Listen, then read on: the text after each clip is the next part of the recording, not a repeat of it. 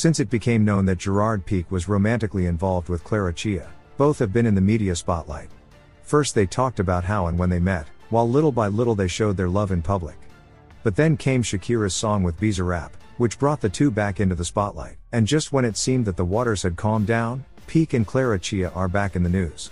And it seems that it is very complicated for them to carry their relationship naturally. A video has been uploaded to TikTok in which the ex-player and his girlfriend were allegedly kicked out of a Japanese restaurant in Barcelona. And the most shocking thing would have been the reason. Apparently the owner was a fan of Shakira, and when the couple entered the restaurant, the waiter refused to serve them. It is said that Clara Chia was very upset when she left the restaurant. In the video you can only see the two of them getting into the car, and some users claim that the reason for the expulsion was that the owner was a fan of the Colombian singer. In the video, it is true that the young woman is seen upset before getting into the car, and that is also given free rein to this option. Pique is behind her at all times, and then they separate to get into the car. In the video is written this text: Clara Chia and Pique went out to eat at a restaurant, and the owner is a fan of Shakira and personally ran to clarachiamarti. Of course, this is TikTok we're talking about, and what is written there shouldn't be believed without verification.